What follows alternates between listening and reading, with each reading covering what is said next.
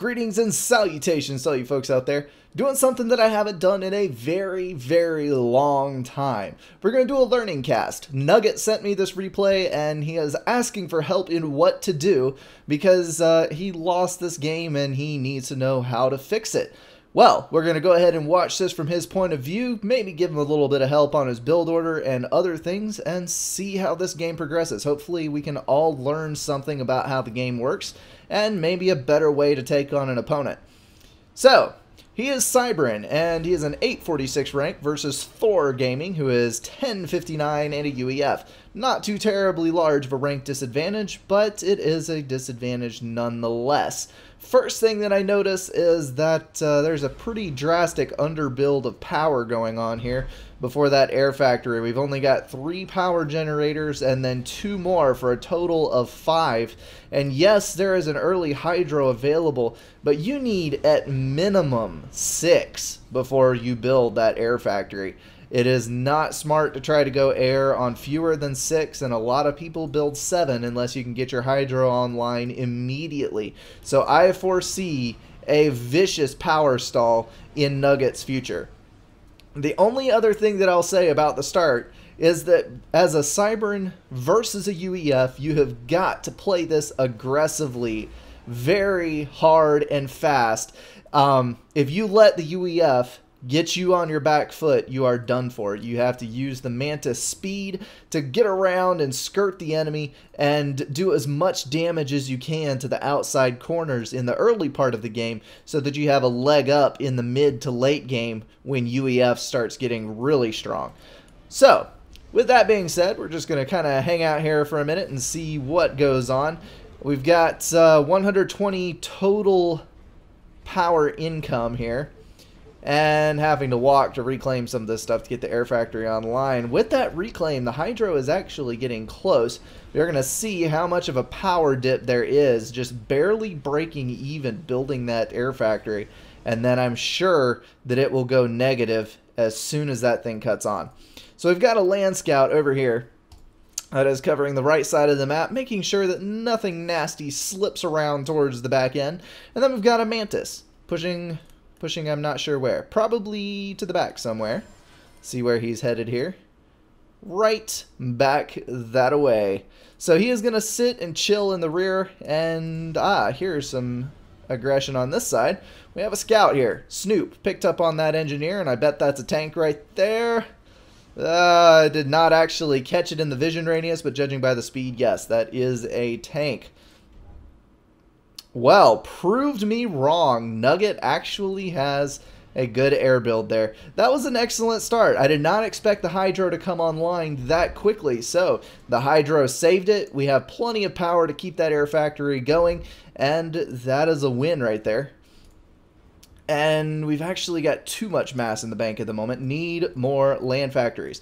If you will watch the 1600 plus players when they're playing on this map, at this point in the game, they've already got like 9 or 10 land factories queued up to one side or the other. And here they are coming. Very nice.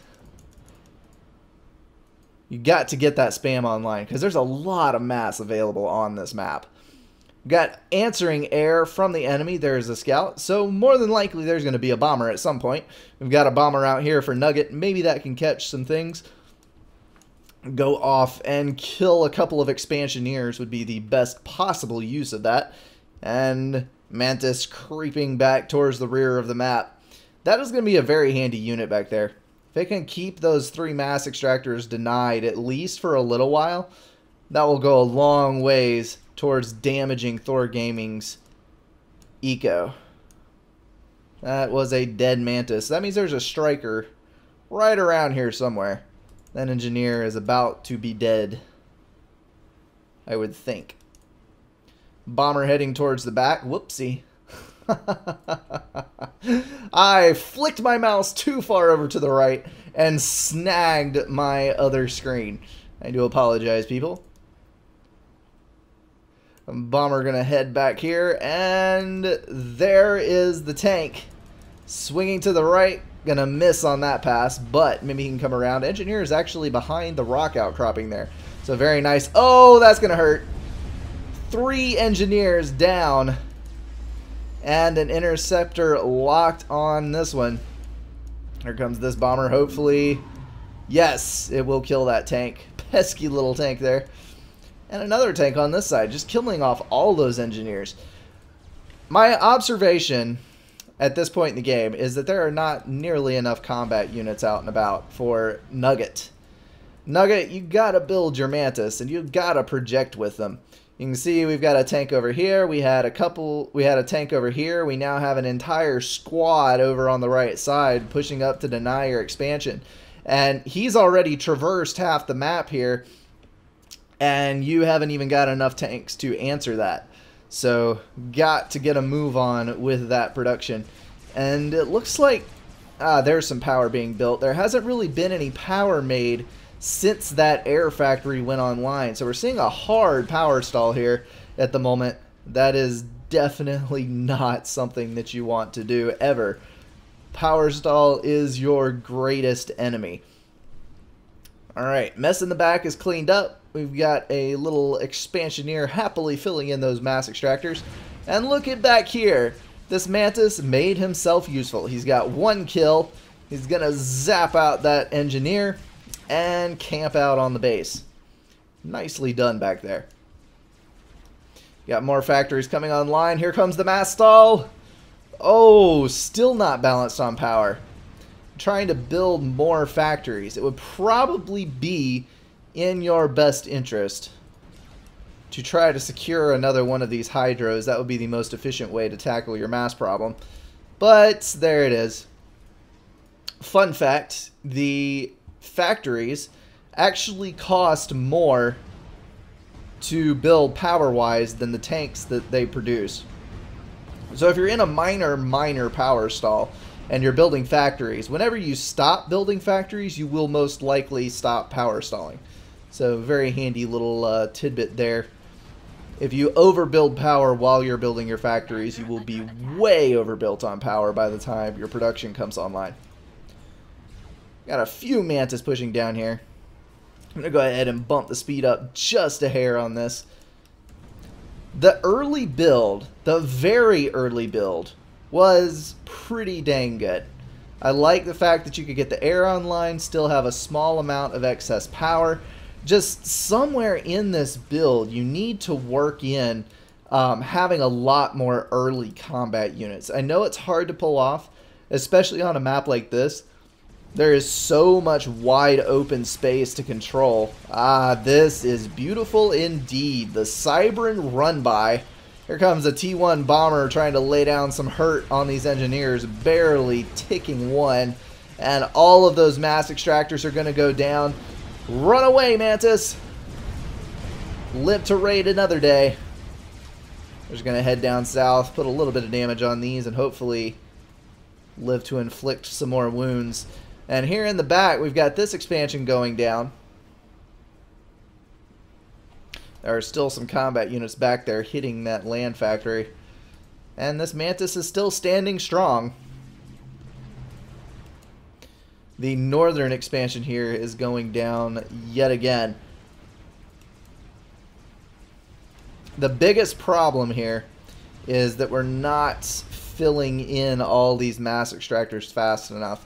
There's a few engineers out in the field, a handful really, but not enough to be reclaiming everything that needs reclaimed and rebuilding what needs rebuilt fast enough.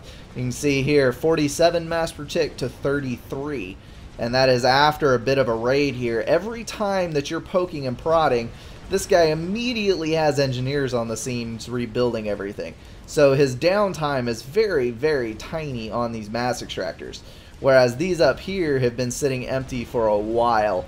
So basically, the raid denial needs a little bit of work, and the recovery needs quite a bit of work. Looks like going for the T2 upgrade. The gun upgrade pairs well with Cybran units, but to each his own. One other thing, if you'll notice here, we got a point defense going down right here in this expansion. A point defense usually pays for itself in one of these side expansions here. Now, yes, you can kill it off with a couple of T1 Arty, and here's the poking and prodding that we all love so much. Attack on this side, draw all the units to the left, and then ram units up the right side. And those are going to carry their merry way all the way up into the base here. That is not a good thing at all. Whenever you attack to one side, you've got to worry about where the other units are. T1 radar would also pay for itself mightily in this kind of situation, because you've got lots and lots of little finicky troop movements in this area. So if you had built, if I had a T1 engineer built a radar here or something, I know there was one here that got killed, but T1 radar is definitely a good thing to keep online. Or air scouts, either way. Got T2 going on in the back here. Got two T2 mass extractors. And the mass count is still slipping, 27 to 63. And this is approaching the end of the game, so I'm going to go ahead and hit Observer here, because I can't see Nugget doing much else about it here. We do have 4 T2 mass extractors, but that's mostly because we have huge map control and a lot of reclaim going into Thor's pocket. We got 1,500 reclaim versus 16. Not as much as I thought. Thor Gaming didn't do as much reclaim as I thought he would have. But anyway, oh, Triad Creep. Ouchie wawas, that is nasty. We got T2 online here, but building T2 engineers, I don't think it's going to be enough. One thing I will notice here, building T2 power is a fairly significant investment. And up till this exact point in the game, when all of this started going down, you actually had excess power. So I would not be worried so much about getting T2 power online as I would building combat units, because overbuilding power means less tanks. There's the Control K. Nugget is going to take the wind, handily overrunning this base with T1 spam.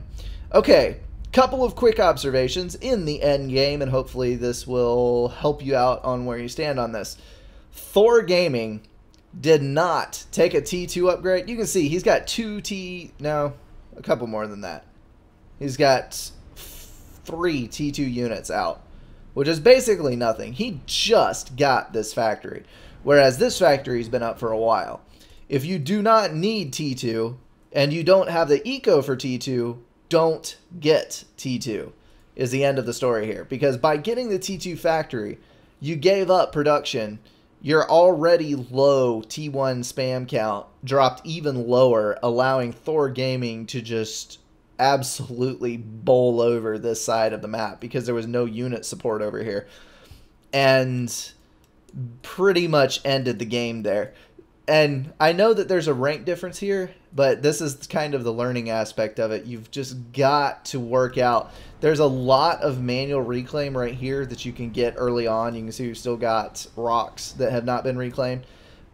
What I see on this map, and I am no expert, but I'm offering what knowledge that I have from watching other people play this map, because I hate this map. For this exact reason. This is what my base looks like at the end of me playing it. I never have the APM to carry out what I know.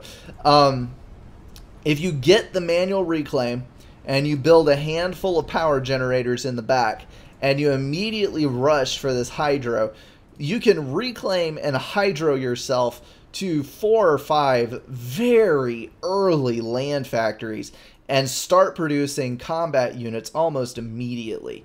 And then there's manual reclaim, there's a rock patch here, there's rock patches around the edges. You basically, there's some more right there.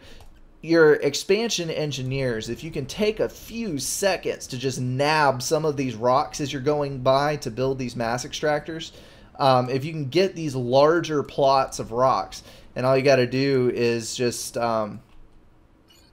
I don't know if I can do it here. Where's an engineer? There's an engineer. I cannot. I don't have a command menu.